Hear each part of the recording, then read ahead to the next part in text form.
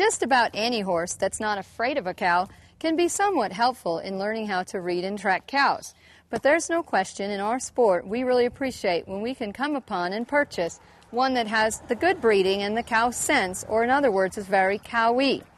We're a little different than the cutting world, where it's all about style and being judged, which we appreciate and do our best to ensure that our cow or cutting horses maintain a lot of those qualities.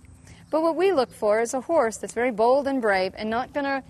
be intimidated by the challenge of a strong cow. So our cow horse still needs to be that quick and turning on the hind, but also is allowed to get a little more aggressive, a little bit faster in its efforts to control that cow. So we're about to embark on learning more about how we put this good cow horse to work against the time clock, or the 60-second clock, of our team penning and ranch sorting sport. You can see that this horse has that inherent quality that I say kind of presents similar to a policeman with 2 loaded guns feeling to that cow. Another horse without that cowiness, that quick-footed movement that matches and mirrors the cow's movement, another horse might not perform quite to the detail that we need it to. So we first go out and try to achieve the purchase of a good cow horse, keep those cow skills alive, keep working them on the cows, but we also let them get just a little bit more aggressive in their efforts to challenge those cow moves when we need them at the brink of a second.